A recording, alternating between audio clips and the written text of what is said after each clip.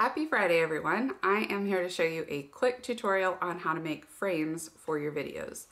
So I use Final Cut Pro to edit, but I also have iMovie on my Mac. So I'm going to show you on both editing softwares how to make a frame.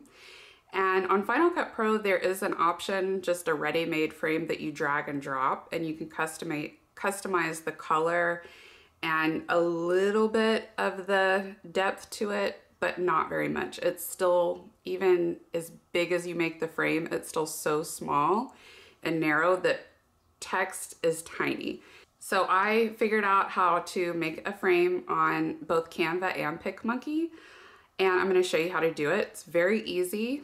I like PicMonkey just a little bit better than Canva. I've been kind of comparing both of those, and I just canceled my Canva subscription, but I do have it for a few more days. So I'm going to show you how to do it on both of those. I'm sure y'all know what I'm talking about. It's just like the little frame that goes around, and people will end up putting text of there, like maybe the day of the week or the task that they're doing. So I really like the way that it looks. And it just took me a little while to figure it out, but once I figured it out, it's just super, super simple. So I'm gonna get into it, and I'm gonna show you again on Final Cut Pro, iMovie with both PicMonkey and Canva.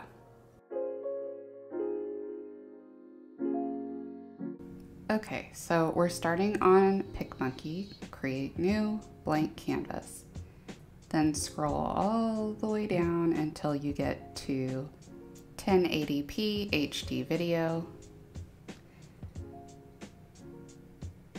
Then you're just going to select the color and transparent. Then just go to graphics, and I chose design, but you can choose a lot of different areas. There are just lines is basically all you're looking for.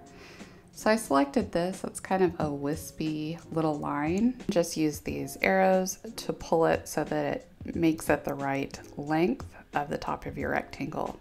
Then you're just going to copy and paste and pull it to the bottom part of your rectangle. Copy and paste, then use these little arrows to make it a vertical.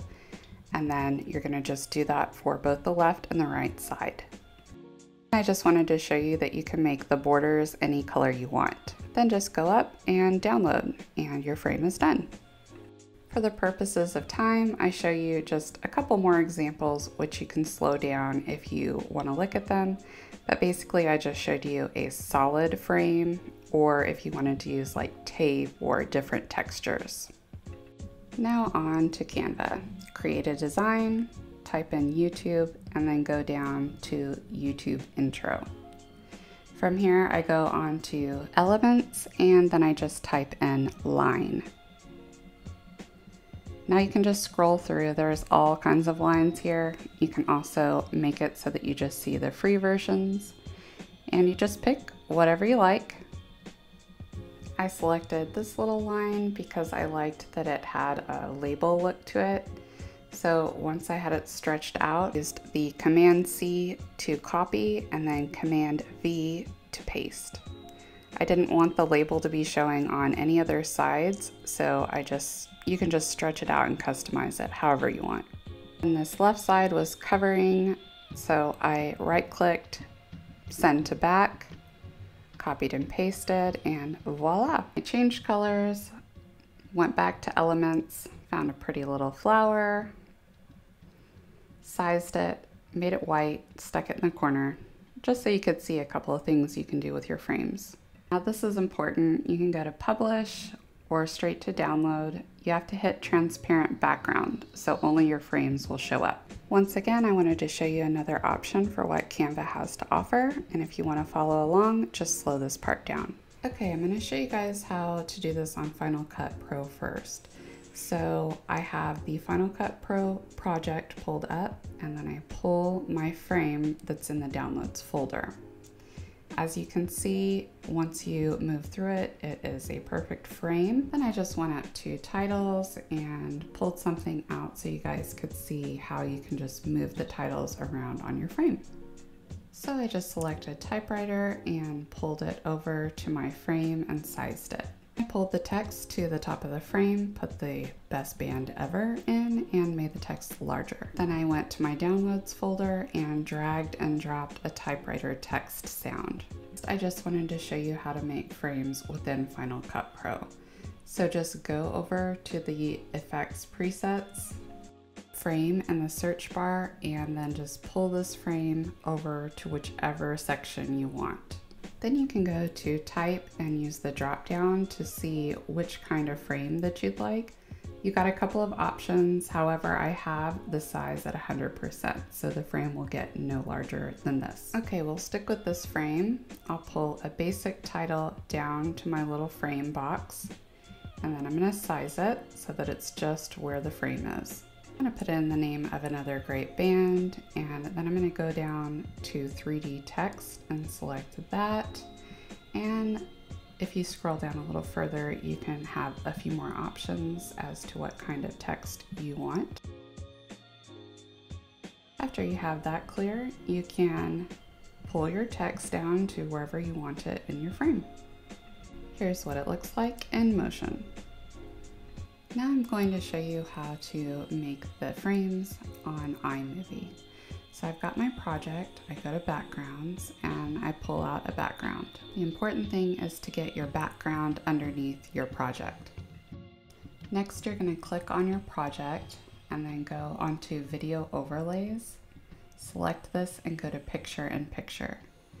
Now you're just going to pull out your project until you have as much border as you want on the 4 sides, and there you have it, a border. Now if you want to add text to the frame on iMovie, you're going to have to go to PicMonkey or Canva. Go to blank canvas, go all the way down to YouTube cover, and select that. On iMovie you can't place text wherever you want, from what I understand, so this is a way of getting around that little issue. So I'm going to go to textures and select this pretty one, apply. Then I'm going to go to text and I'm going to select a text that I want. For my text, I'm just going to put in another great band, then I'm going to size it to fit. And then I'm just going to do some effects to make it look a little bit cooler, and then place it and download it. Then I'm just going to go to downloads and I'm going to drag and drop the one that I used. Again, this needs to go underneath the project. I immediately noticed that the text was moving as it went along, and I figured out why. The project was picture in picture, just like when we used the plain background, and that was right. However, the text kept moving. I just selected the background template and put fit instead of Ken Burns. The Ken Burns was what was making it move. So now you can see that the text stays still.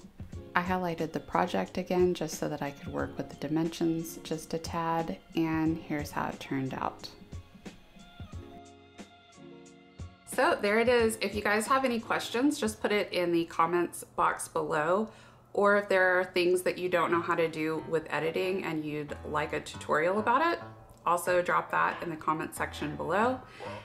You can find me on Instagram, and if this video was helpful, please give it a like and consider subscribing to my channel. I'd love to have you. Okay, have a great day. Bye.